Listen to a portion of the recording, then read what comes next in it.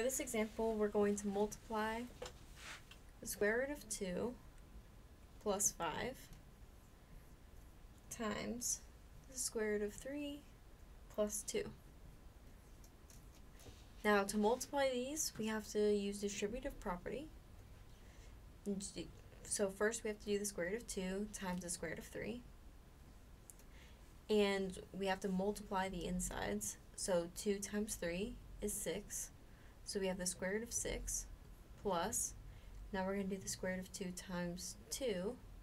And because this 2 is not inside of a radical, we're not going to multiply these together. Instead, we're just going to make this 2 square root of 2. Just write them next to each other.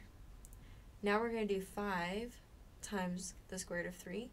Same thing here. There's no radical on this 5, so we're just going to write this as 5 square root of 3.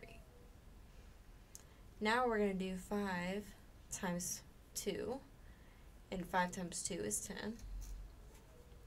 Now we want to simplify anything if we can. So I'm just going to look at each one of these. The square root of 6 can't be simplified because the only prime numbers in 6 are 3 and 2. So that's just going to say it's the square root of 6.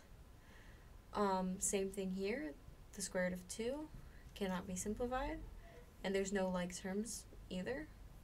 Same thing with this one. And obviously plus 10 can't be simplified. So it doesn't look like any of these can be added together as like terms or simplified on their own. So that means that this is our final answer.